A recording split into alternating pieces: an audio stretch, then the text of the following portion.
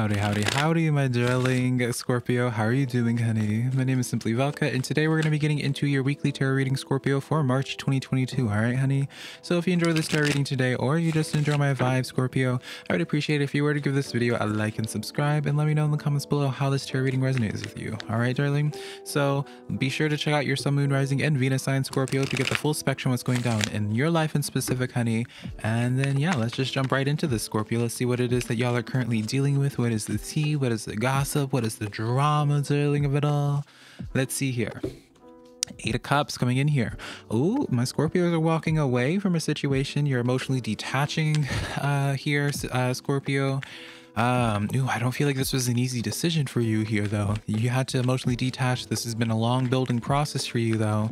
I feel like this is like a karmic thing for you, Scorpio. I feel like, right? This is like a hard decision to make, but you know, for your character development, you know, for you to be able to continue on in the next phases of your life, you have to walk away from this situation here.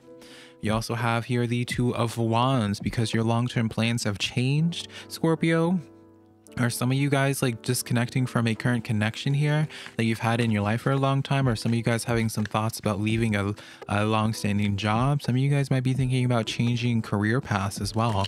Or like, because I feel like it's like a great drastic life change for you guys. Like y'all are really going into this new Fool's journey, I feel, because I'm being shown the Fool. Even though we haven't pulled the Fool for you, Scorpio, I feel like y'all are really about to be stepping into a Fool's journey here. All right, and then let's get into your third card here, 10 of Pentacles here. Yeah, because something in your home life here, something in regards to your finances here, 2 of Cups as well in the back of the deck here. Yeah, this lets me know, Scorpio, of where your heart, oh man, like this is like a very hard decision for you to be making because you felt so emotionally attached to this situation here. Logistically, I hear as well, this connection was providing value to you. Maybe you're running a business with somebody, Scorpio, or you're trying to, or maybe this is like a family situation where you're living with them here. I feel like you're having to like, or really in this process of emotionally disconnecting from it and, you know, getting your ducks in a row, planning for your long-term future with that 2 of Wands here, Scorpio, where you're just like, all right, like how am I going to, like, where does life take me after this, right? That's your question. Where does life take you after this? Where do you go from here? How do you continue manifesting for yourself when this isn't going to be part of your story anymore? 2 of Cups energy, that 10 of Pentacles, it's like, yeah, y'all realize that something just isn't good for you anymore. You realize that something just has reached its point of completion here, and it's very bittersweet. That's what I feel, Scorpio. It's very bittersweet, where you're just like, if things could have been different, it would have been able to be beautiful, but unfortunately life is the way it is right now, and so it's like, this is where you book it, right? And then you have the Hanged Man because you're seeing something differently here. Now, I don't know if they did something here, if this is about a person. I don't know what changed in the environment, or maybe it's just yourself here, Scorpio. Maybe you yourself have evolved and just changed, and just like what once gave you a lot of passion and drive no longer is giving that to you anymore here. And I feel like y'all are really going through a drastic change. Didn't I even say earlier, Scorpio, where it's like y'all are having a complete 180? Or I think I just said the Fool, actually. Queen of Swords, you're having to be putting up boundaries with the situation here. That's the thing. Whatever the case is for you, Scorpio, you're coming off as heartless, even though that's not your intention at all, Scorpio. And I don't think you're heartless at all either, Scorpio. I feel like Scorpios are really misunderstood. Scorpios are always like painted out to be like this like cutthroat, like savagery here, where Scorpios only think about themselves. And I don't think that's, I mean, the thing about a Scorpio is like a Scorpio is not going to be extremely self-sacrificing. You will be very self-sacrificing with people and things that you open up to, which takes a lot for you to get to that point, right? But like for most of the time, you're not self-sacrificing, or in the sense of like, you'll be self-sacrificing, but you know at a certain point in time, like that's not going to be you forever. And so I feel like for you, Scorpio, you realize that something just isn't good for you anymore, and like you no longer, like the sense of obligation that you have towards this is no longer enough for you to stay, because now Queen of Pentacles here, it just isn't good for you. Financially may not be good for you anymore. I don't know if it's not paying enough for you anymore, Scorpio. For some of you guys, I don't know if you see yourself being able to do this for long term, right? Maybe you're trying to commit to this job, or really I feel like it is about some person here. It's like you were trying to give this sense of commitment to this, but you're just like, you think far out into the future, and it's just like you can't see yourself continuously doing this for too much longer here. So you're just like, well, like I gotta go into a new place here. You know, it's 10 of Wands. And yeah, this is just very like sobering energy here, Scorpio. Very sobering energy here.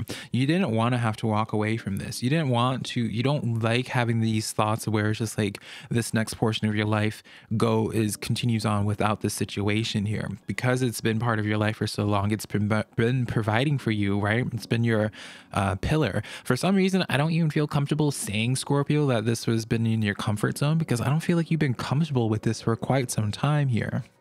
I feel like you've just been part of this just because of a sense of obligation here.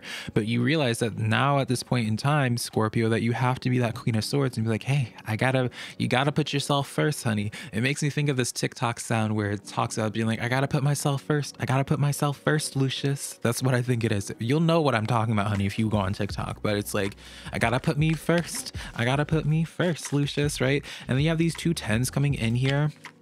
10s representing closures to cycles. And notice I'm not seeing too much pain. Like I'm not seeing pain here, right? I don't see anything like aggressive. Like we're not getting a 5 of Wands or a 3 of Swords. I mean, yeah, totally. I could be proven wrong here in a moment, but it just feels like this isn't good for you. Right? Queen of Wands, this is where the third queen coming in here. This is where you go out into your own here, leaving the nest here. So I get for so many of you guys, like whatever this is, it's like, whatever it is that you're walking away from, it's like that sense of security that you had before, that financial security. You were living with this situation here. Like there was something here that was just providing some sense of value to you. Here, and it could just be as an emotional security here. I don't know, but it's like I feel like there's just more connected to this. Like it literally is just like really hard for you to do it. Justice energy here.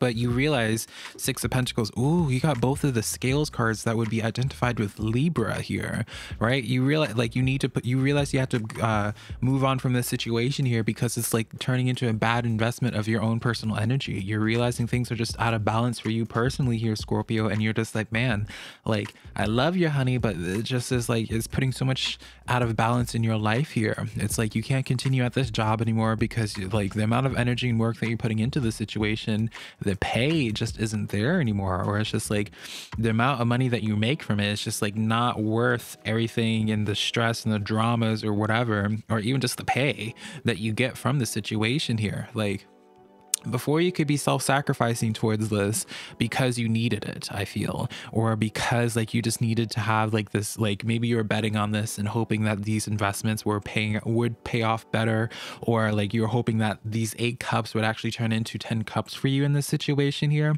But I feel like this sense of obligation, because you just have been too self-sacrificing for way too long, you realize that you have to separate yourself from it, because otherwise you're going to be continuously stuck in this cycle here, Scorpio. I don't know if there's like an Aquarius involved here.